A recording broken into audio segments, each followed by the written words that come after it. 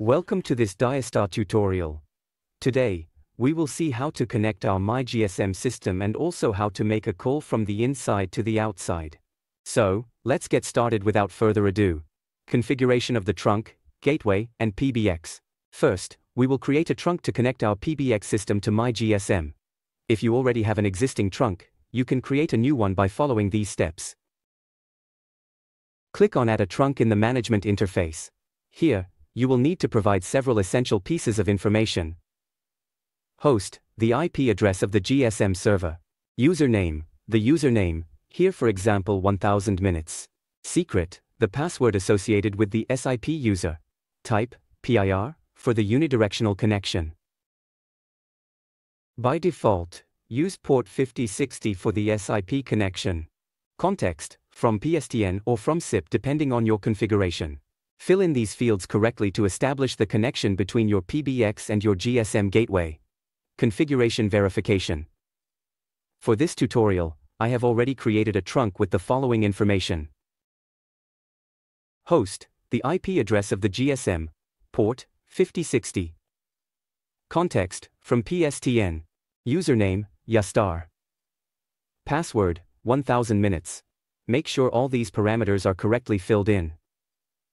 We will show you how to configure a GSM trunk on a GSM gateway to allow your PBX system Issabel to connect to the GSM network to make and receive calls. Access the GSM gateway interface.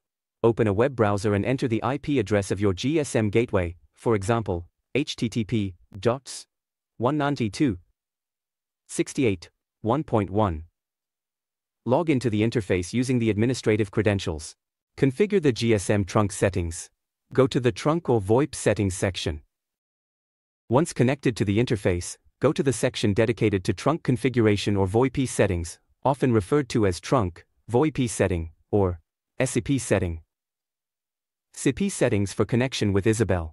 In this section, you will need to configure the following information to connect the GSM gateway to your Issabel server. SIP server. Host. Enter the IP address or domain of your Issabel server. Typically, the SIP port is 5060 by default. Username. Use the SIP username, usually set in Issabel during the trunk configuration. Password. Secret. Enter the SIP password that you configured in Issabel. Authentication type. Choose SIP registration or SIP peer, depending on your configuration. Codec. In the codec section, select the codecs used by your PBX server Issabel, such as G711, ULA or FALAU, G729, or GSM. Make sure that the same codecs are enabled on your Issabel server. Call routing. Configure the routing rules for incoming and outgoing calls. You can set up incoming calls to your SIM card to be directed to your PBX Issabel, and outgoing calls from the PBX will be routed through the GSM network. Save and restart. Once the settings are configured, click on Save or Apply Changes, then restart the GSM gateway for the changes to take effect. Test the connection. Once the trunk is configured, return to Issabel and check if the connection is properly established by going to the trunk section and reviewing the status of your GSM trunk. If everything is configured correctly, you should see your trunk as registered or online. You can then test by making an outgoing call via the GSM network or by receiving a call. Call routing. Now that our trunk is configured, we will move on to the routing part. To route calls from the IP network to the external GSM, we will create a routing rule. Go to the outgoing call routing section. Click on Add a routing rule. Simply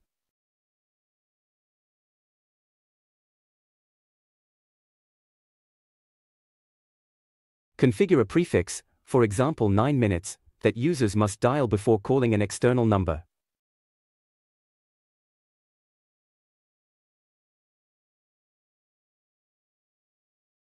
This will allow our PBX to know that the call should be routed via the GSM.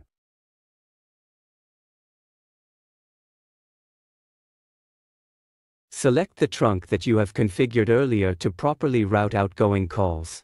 Test the calls.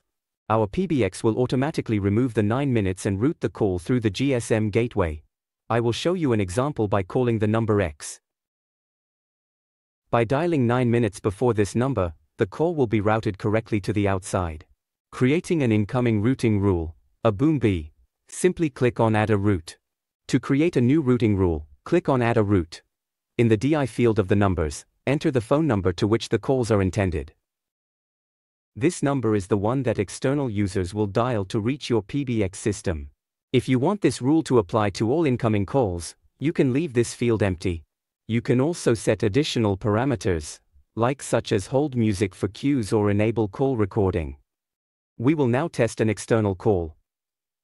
For example, to call an external number, you need to dial 9, followed by the number to reach. Our PBX will automatically remove the 9 minutes and route the call through the GSM gateway. I will show you an example by calling the number X. By dialing 9 minutes before this number, the call will be routed correctly to the outside. Thank you and goodbye. The largest stock of VoIP with dozens of brands. With us, you will find what fits your budget and needs. And most importantly, everything comes with a warranty on the equipment and installation.